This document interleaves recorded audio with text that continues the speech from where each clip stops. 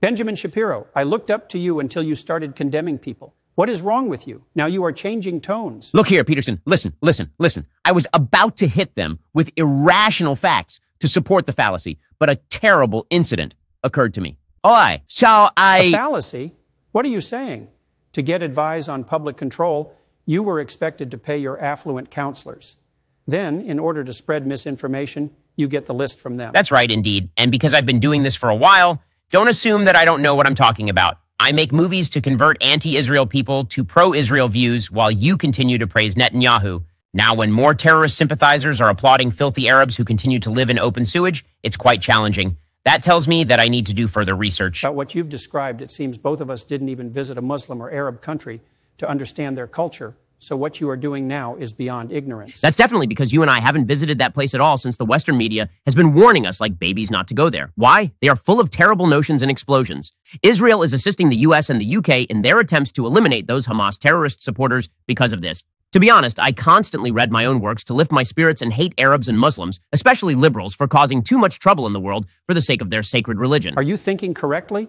Because we continue to back Israel and ignore the slaughter, people despise us. Morgan Piers is interviewing both pro- and anti-Israel individuals for a clear purpose. In the event that you are unaware of our Western personality traits, we do not even use the term P-word in our speech. All right, Peterson, stop talking. I believe I should have paid closer attention to you. What do you know?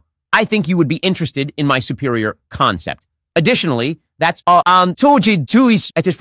you mean you're going to give Israel more accolades once again? Ben, that's pathetic. That has already been done several times, and I don't see how you're any different. Since it has already begun and the vast majority of people are supporting Hamas, you will likely realize what we were doing if you just get up and leave your seat to see how Israel's operating. What if it turns out to be the right solution to the... Look, see, I am aware of the strategy, so you and I... Don't interrupt me and listen to what I have to say, okay? Oh, well, whatever. Instead, you focus too much on Israel's suffering from Hamas terrorists and then simply do your damn job kissing their butts and licking their boots to be paid. Oh my goodness, are you unable to just carry out your assigned tasks? I feel as if I am the one using their little devices to take photographs. To satisfy your egoistical voice, you are only concerned about IDF cowards murdering those filthy infants who are lying on the streets dead.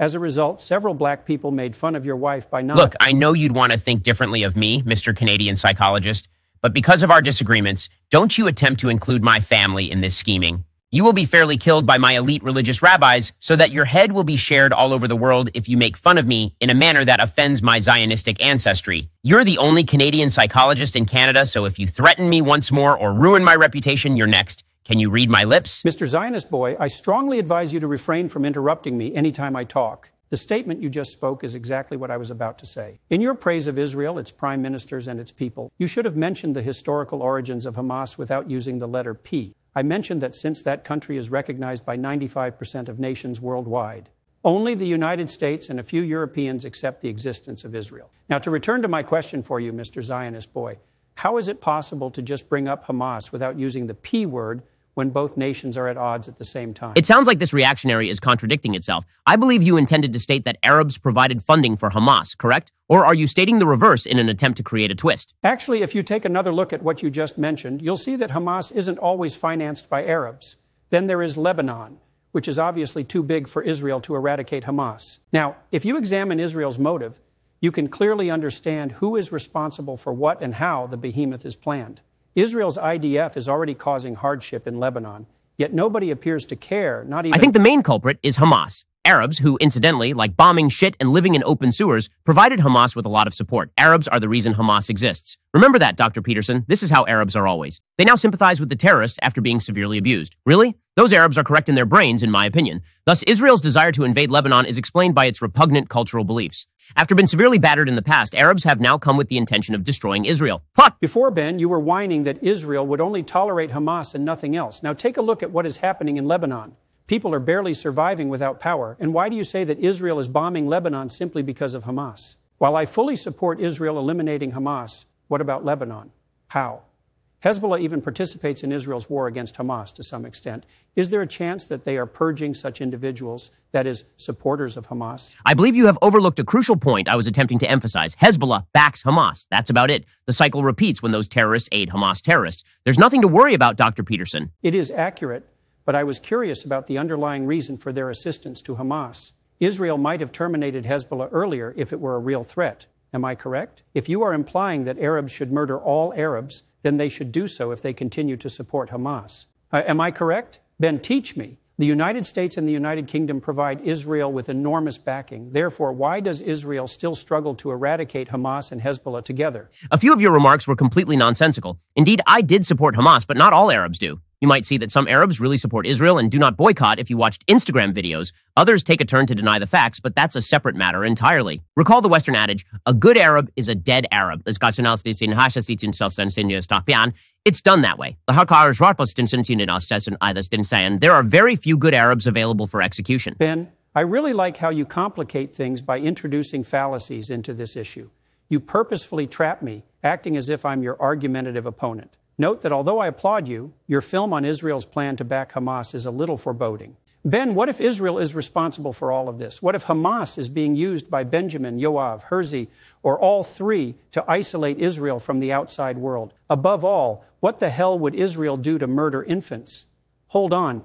Is that why you're supporting Israel, Ben? Not always the case. Israel's aggressiveness against Hamas is something I support. That is all. I don't see how you're still tossing the coin about babies. For their parents, babies are human shields. Recall that Arabs are indifferent to everything and everyone because, as I said before, they were beaten. Normal Arabs. During their early years, they suffered severe beatings. Because of generational trauma, their amygdala is impacted. Their anger and lack of self-control are understandable. Therefore, Israel is carrying out its mandate by destroying their poisonous culture. You're changing the topic once again, as if I won't listen to you in the future.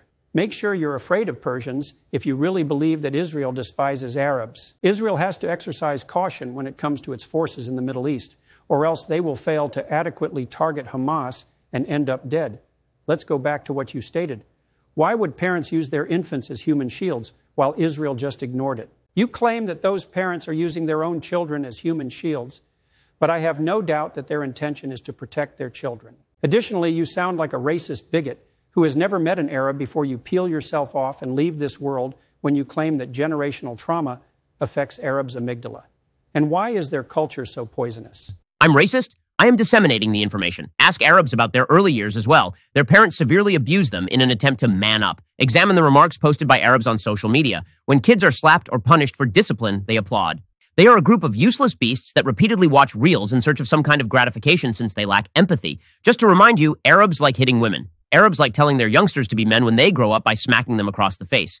In actuality, they live in open sewage. They're illiterate jerks. That characterizes them. Dr. Peterson. If I were to give you my vital points, would you mind not interrupting me? Furthermore, why would I inquire about Arabs' early years? Arabs are undoubtedly grateful to their parents for providing for their needs. Remember that even parents may make errors these days, and it's okay. But what's really wrong is that your deep hate of Arabs makes you a racist idiot Jew who is just interested in getting your attention. Are Arabs living in open sewage, you say? Hold off till the USA intervenes. Iraq suffered greatly under the American occupation. Regarding what you mentioned, it's true that America's harsh foreign policies have left them living in open sewage. Like you, Ben, Western politicians despise Arabs and Muslims. And I'm very certain that hearing that from me alone makes you very pleased. These days, as an American, you should pay attention to how kids treat their parents. Western parents have no idea how to properly raise their own children. Adults in the West are likely encouraging children to be smacked or even murdered, by the way. Ben, you think otherwise. Many parents in the West are more willing to murder their kids and their loved ones. It is unethical for parents to murder their children, Dr. Peterson, and it's absolutely not typical. Indeed, Ben, you simply validated what I said. It's unbelievable that at this point you're really expressing the obvious. Why don't you look closely at what Israel is doing to Lebanon at the moment? If Hamas wasn't sufficient to justify Israel's extermination of around 500,000 Israelis, that would be suicide. Here's one thing, Dr. Peterson. Israel does a fantastic job keeping diplomatic ties with other nations. Israel will stand alone, I did declare. But you know, this generation has seen significant change. We can't rely on the West in the same manner every time. Everything is different now. We also do. Therefore, if you claim that things have changed, why hasn't Israel changed at all? Is Israel not a democratic nation that respects human rights? And why does Israel maintain that it is their territory while annihilating Hamas in Israel? Do you realize how foolish this appears, Ben? Yes, it is accurate. Israel was established by the United States and the United Kingdom as a legitimate state to combat terrorism in the Middle East. I recommend that you watch my videos, Dr. Peterson, since I have answered many people's questions on why they should always support Israel more. Dr. Peterson, there's a reason Israel exists, influencing Hamas's Middle Eastern goals for peace and power in addition to combating it. In a brilliant speech, Isaac asserted that Jews are peacemakers. Just like they rejected the Oslo Accords in the 1990s, we must trust him, or else we will suffer the repercussions. Dr. Peterson, it's pretty simple to understand Israel's motivation. What more could we possibly hope for? Israel is going on the rampage by attacking P-word and Lebanon with precise attacks. We will be labeled as terrorist sympathizers if we simply mention the name of that nation. Dr. Peterson, your chewy words are exactly correct. I believe I've had enough of fighting with you. I think it's a huge waste of time to devote my feelings to your desperate attention. I'm finished. Let me now produce videos of my whiny fanboys licking their ass and worshiping Israel. Give me watermelons, please, for heaven's sake.